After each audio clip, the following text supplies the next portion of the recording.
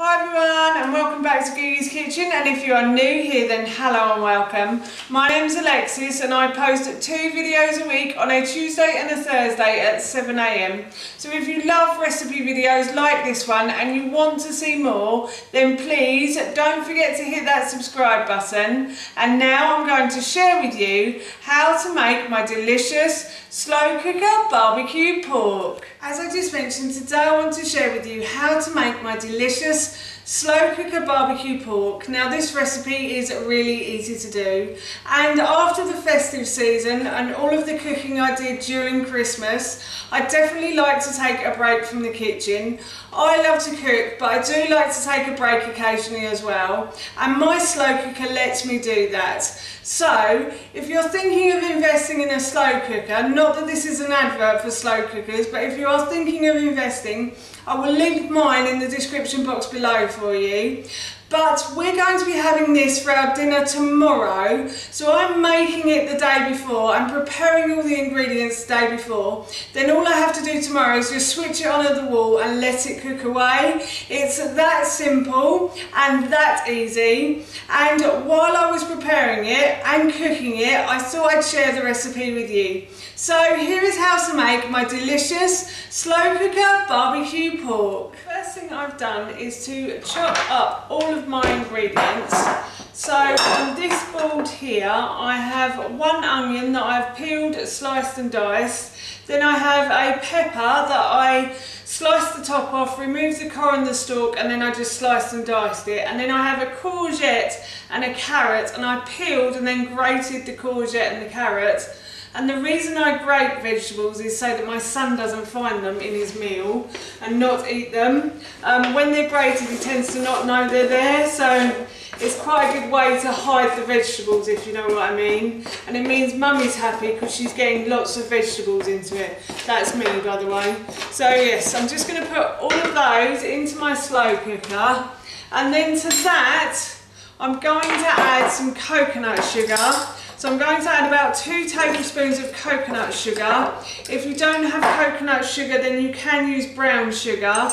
The reason I use coconut sugar is because it tends to hold its nutrients better than other sugars when you cook with it. So it's a lot better at holding its nutrition when it's cooked in like a slow cooker.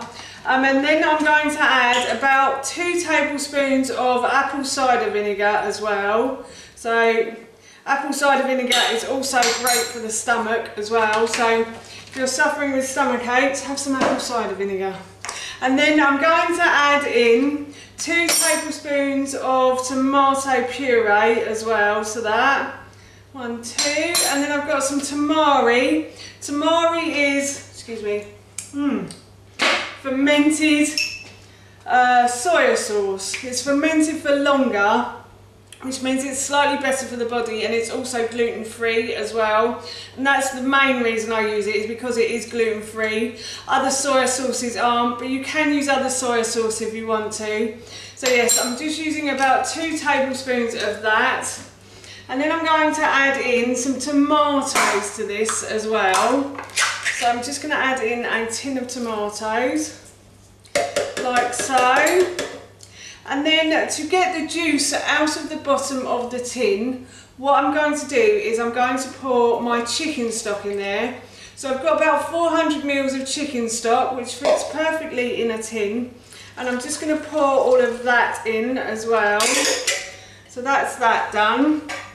And then I've got 2 teaspoons, a teaspoon of smoked paprika going in. So I'm now going to add my spices into this.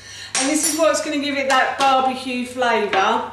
And then I'm also going to add in a teaspoon of mild chilli powder. You can use medium or you can use hot as well. I'm feeding this to a child, so I don't want it to be too hot. We're still getting him used to spices, I have to say. But mild is perfect for him at the moment. So, and I'm going to also add in half a teaspoon of ground sweet cinnamon. If you can't get ground sweet cinnamon, then you can always use cinnamon, that's okay too. And then I'm just going to add a little bit of cayenne pepper. I'm not going to add too much because, as I said, I'm feeding a child this, so I don't want to put him off his meal with too much spicy stuff. And then I've got my pork here, and I've just got some diced pork that I'm going to pour into the pot as well. And then I'm going to mix these ingredients round, and I've also got to go and get my salt and pepper in a moment as well, but I'll just stir all of these ingredients round in the pot. So I'm going to go and get my salt and pepper. So I've grabbed my salt and my pepper, and I'm just going to add some salt and peppers for taste to this. So salt and pepper to your taste, obviously. We don't like it too salty or too peppery in this house, so we only had a little bit. That's perfect for us, but if you like a bit more, then please add it. And then what I'm going to do is I'm just going to stir those in as well. And then I'm going to grab my lid and I'm going to plug this in.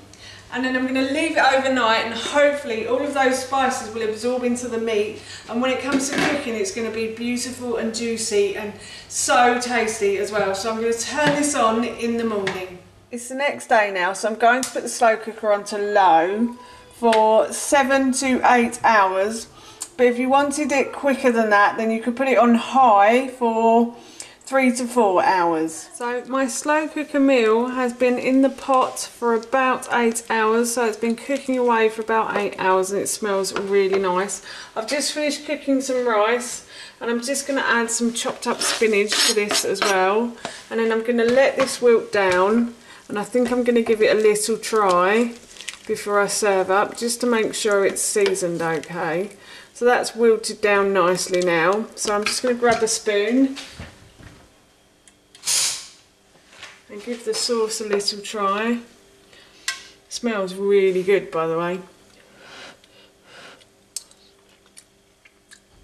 Oh, that's delicious. That's perfect. So I'm going to serve up now my delicious slow cooker barbecue pork, and that recipe I will link in the description box below for you. As I mentioned earlier, I'm off to have this for my dinner now, and it smelled and tasted so good I can't wait to eat it. So for now, that's it from me. Thank you so much for watching. Please feel free to give me a big thumbs up if you enjoyed this video, and please feel free to leave any comments below, and please don't forget to hit that subscribe button. See you all soon. Bye.